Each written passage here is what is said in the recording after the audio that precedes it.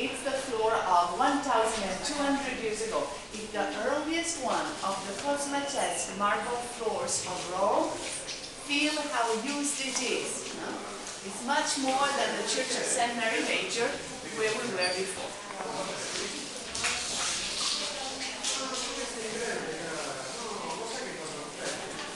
So, what do we see here? Sparkling jewel mosaics all over. And many symbols that we can recognize. But our eyes are led naturally towards the ceiling, where we see Jesus looking like the philosopher, but also as the ruler of the world, the Christ Pantocrator, which is supported by 4 angels that again have the sky blue arrows in here.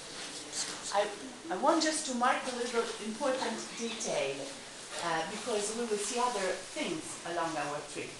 The angels in the Christian art originally are always depicted as adults. Have you seen any baby angel up to now?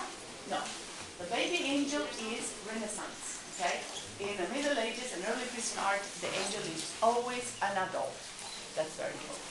So, the saints are recognizable because their names are written there. On the side,